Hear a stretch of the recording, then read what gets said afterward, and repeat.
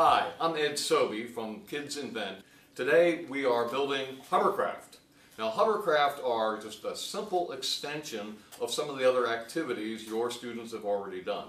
They've done the propeller cars, so here is a propeller car with no wheels. Well, how does it work with no wheels? We have to reduce friction somehow, and so we use the same motor propeller that we use to propel it to also lift it or hover it above the ground.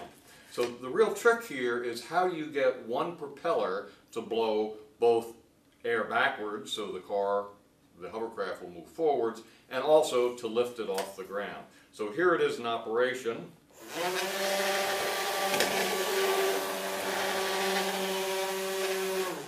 So it works pretty well on a nice smooth surface. It won't work at all on a carpet, but on a real flat smooth surface, a good hovercraft will just scoot right down the hallway, which is a lot of fun.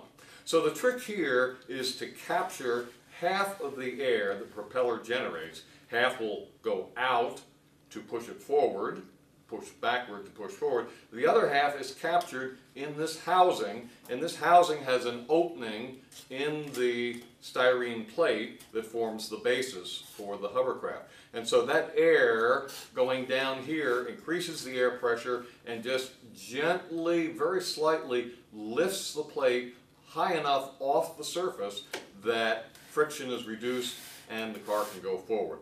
So one way to do that is to use the milk carton, which is provided in the kit, and the kids can figure out how to do that. Or the other way, you don't really need to use the whole housing. You can also just have kids estimate about the size of the propeller, because that's the size of the opening, and create a little flap in the styrene plate with a pair of scissors.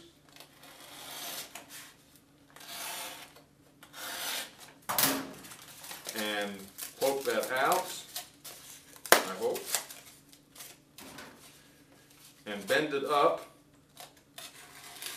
The one advantage to using the milk carton is that the sides are already in place.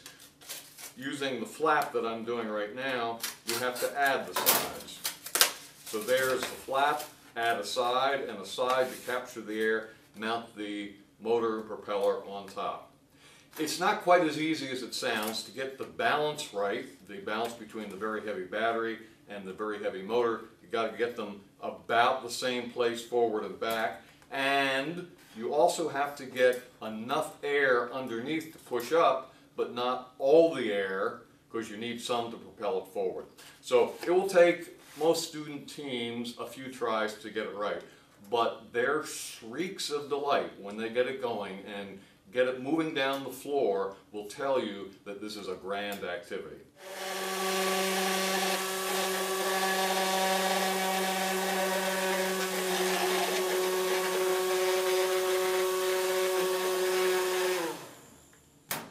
Have fun making hovercraft.